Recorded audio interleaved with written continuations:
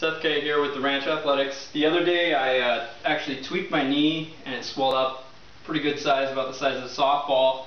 So I just want to take a minute and show you what I was doing to treat that and get things moving, and hopefully you can take a few things away from that. First thing I started with was one of these compression straps, or not a strap but a sleeve. Got this guy on there, started using it about an hour on, hour off. I especially used it when I was sitting or not moving around. Just wanted to keep the blood flow going, everything like that.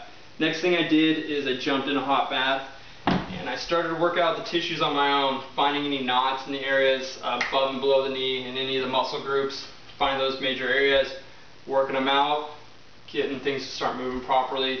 I want to start working on those areas because they actually control the function of the knee.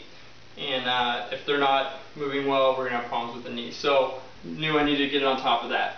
The other thing I did was take an actual compression strap, wrap this guy up, starting about this area for me. That's where I was having the most problems. And got this guy on here. This is something I learned from Kelly Starr at mobilitywod.com. If you haven't checked him out, I would recommend doing so. There's a lot to learn there. So what I did was take and wrap this guy up nice and tight. Get it on here, tie it down. And at first, I didn't have a whole lot of range of motion. I was pain-free, so I just started with easy movements,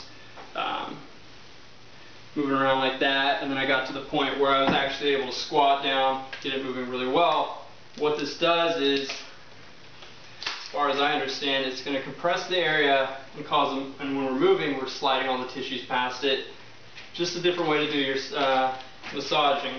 So those are a few implements I took and used, and within a few days, got all that swelling out, knees moving really well, no pain. Actually got a squat session in the day.